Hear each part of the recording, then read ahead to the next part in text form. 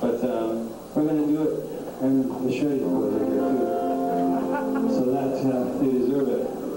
It's, some of you may know that in Canada we have some problems between the two founding cultures.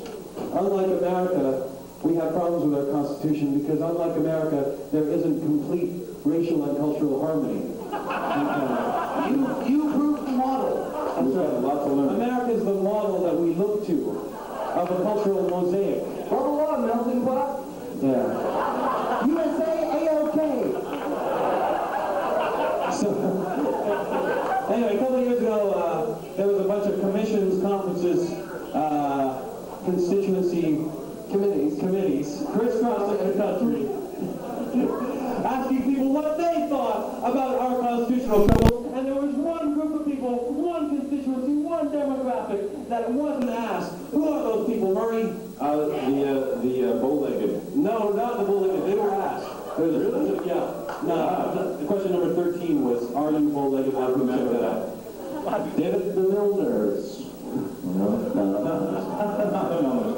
Who are they? Milners. The Milners. We gotta wear hats up there, and we gotta people who make the hats. Milners should be asked. They wear hats. They wear hats. They were asked. I mean, they... Mike? The constituency that wasn't asked was the self-flagellators. No. They were... That's right, the kids. We took the babies we knew, and the toddlers we knew,